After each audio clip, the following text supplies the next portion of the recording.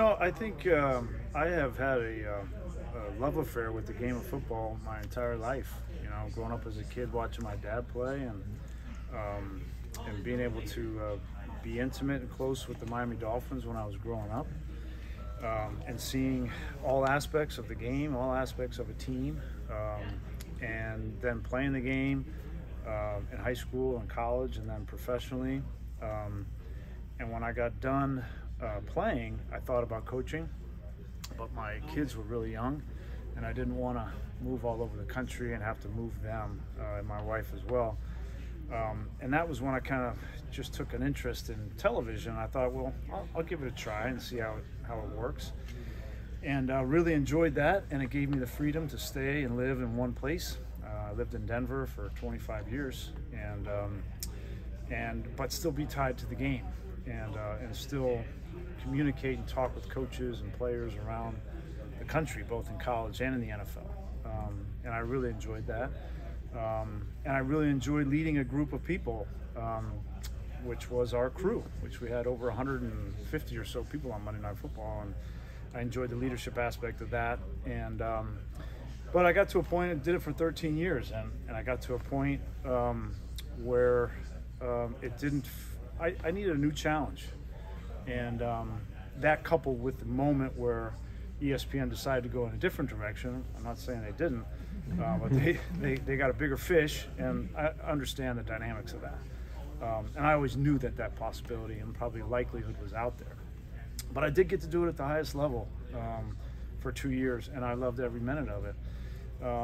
And so I had a decision to make at that point, and this opportunity came up, and it was a challenge that I wanted to run towards and not away from. And I'm excited about it. I'm rejuvenated by the opportunity to get back in the arena and to compete, to win and to lose and to lead, and to be a part of something bigger than yourself. And that's a real gift, honestly, that I'm very fortunate and grateful for, and going to seize the opportunity and run with it. What is it about the idea of coaching Trey Lance in particular that excites you? Well, first and foremost, I was excited about coaching. I had nothing to do with Trey. I wanted to be a part of, like I said, something bigger than myself, and to be a part of a team, and to win and to lose. And I've known Kyle for a long time, almost 25 years. And so knowing him and the character, his family, that played a big role in it. I wasn't just going to take any job. With respect to Trey in particular, like meeting him and getting to know him over the last several months, he is an outstanding young man in so many ways. And I'm excited to continue to get to know him, both on and off the field. I'm excited that he comes to work every day, and he's humble, and he wants to get better. And I view it the same way. I have my entire life, whether I've been playing or broadcasting or now being a coach. I'm going to come here with humility, and we're going to get better together. And we check the ego at the door. And he does that every single day he comes to work, and that gives him a chance to be successful. The same with Nate Sudfeld and Brock Purdy, to be totally honest with you. Everybody has come to the meeting room every day and the practice field every day wanting to get better. And there's a lot of humility in that. John, when he came out of the broadcast booth to become GM, talked about the missing of the competition and how important wanting to get. How much of a factor was that for you, and just be able to get back and be competing and doing things different than obviously TV is? Yeah, there's no winning and losing after the game is done on a TV broadcast. Talked with John a little bit about that, and I've talked with people a lot about how do you determine whether you were successful or not after you call the game. And it's very subjective.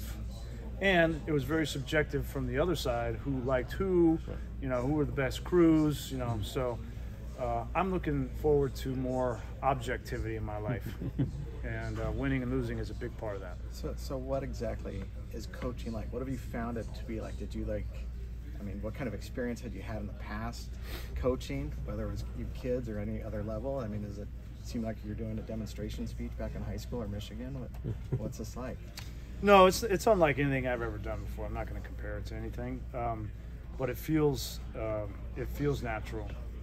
I don't know. You'd have to ask Trey and Nate and Brock kind of if it feels natural to them.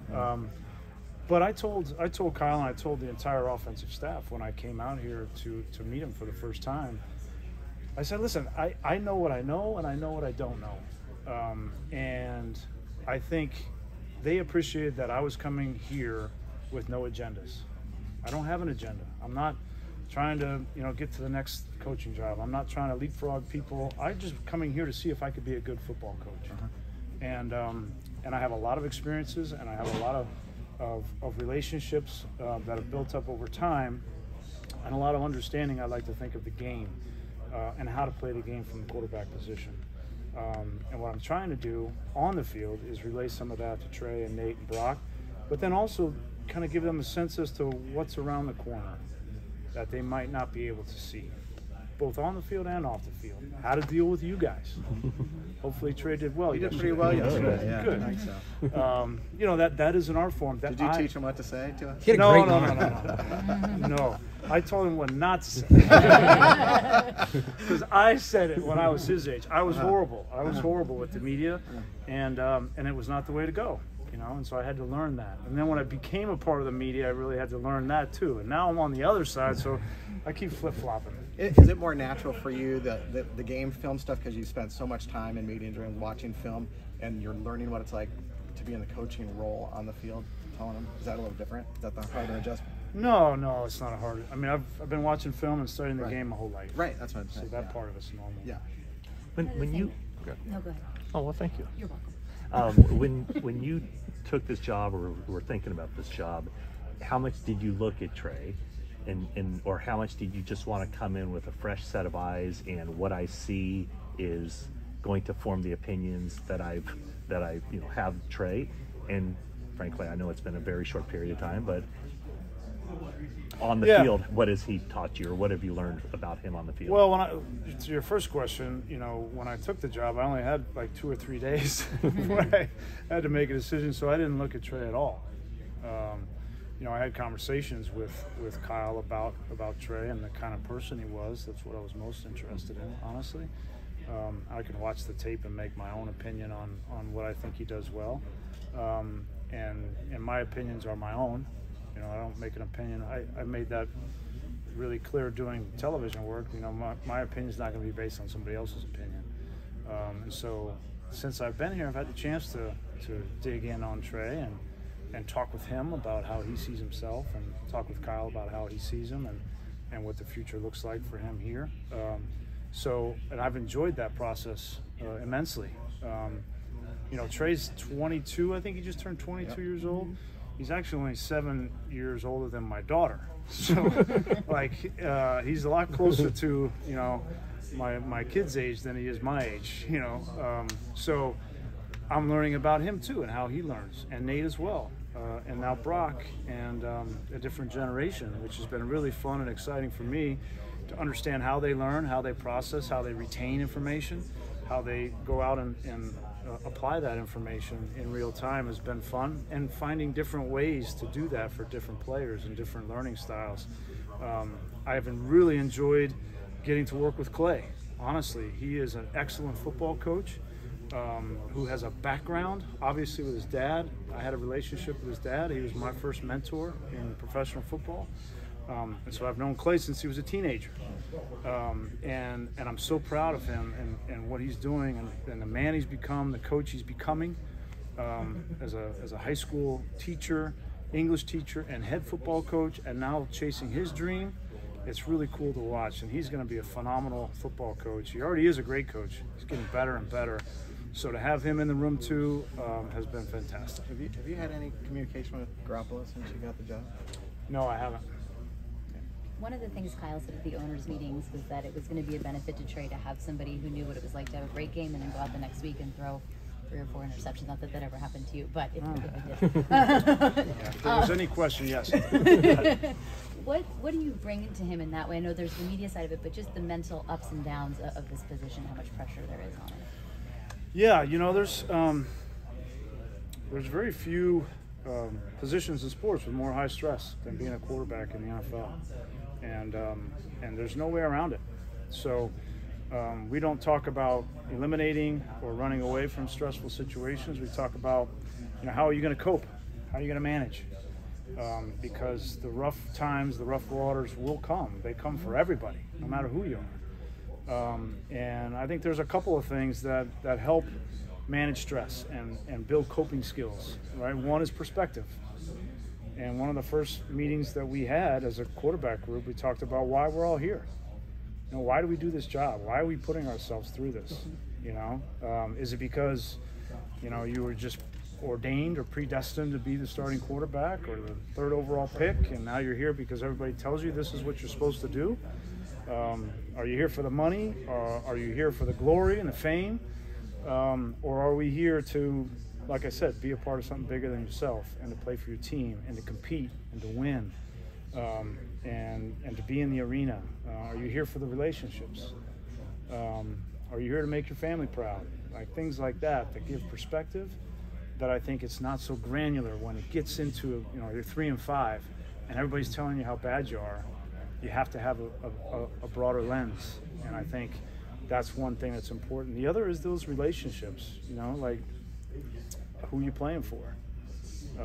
And when times get tough, do you have a depth of a relationship with the people in the locker room and the coaching staff and the organization to pull from?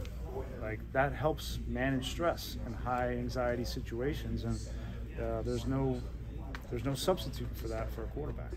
You had the opportunity to meet almost every starting quarterback the last couple of years, talk to all the coaches in the league. What things were you able to take from that you can apply for you now as a coach? Like, are there lessons that you learned? Hey, see how different people did it and say, oh, I could take that. I hadn't thought about that before. Absolutely nothing from production meetings. Okay. Like I've been in a lot of production meetings, and you spend the time, and it's colloquial, and you're just but you get very little from an XO standpoint. Okay. I take a lot more from studying trends and the way that offenses, defenses are operating, and so I think some of that will be useful. I noticed when Trey Lance is in the shotgun, he's got a staggered stance with his left foot forward, and last year it was even. I love the details of football. I'm sure it's something you think about, and I was curious sort of why you made the change. We just think it makes it more efficient in the drops. Simple enough. Yeah. Simple.